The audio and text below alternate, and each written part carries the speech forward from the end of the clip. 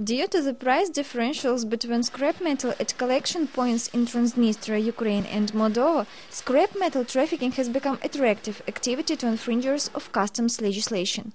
Customs Service of Transnistria points out an increasing trend in smuggling of non-ferrous and ferrous metals to Ukraine. The territory of Transnistria region is used as a transit point for such trafficking.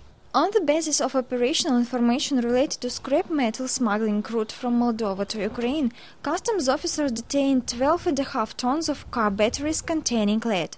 In order to control all possible ways to move a vehicle with non-ferrous scrap metal, operational groups were set up by Department of Struggle Against Smuggling of Bendery Customs.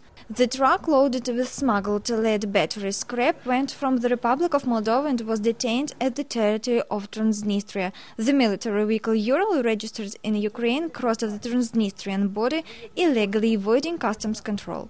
It was found out that the shipment of scrap metal was carried out at the collection point in Chisinau and Novye Anene. Country of destination for contraband lead battery scrap was Ukraine. The driver had no any documents confirming legality of acquisition of scrap metal. Following the operation fulfilled by customs officers of Bendery Customs, the vehicle loaded with non-ferrous scrap metal was detained. The investigation is ongoing.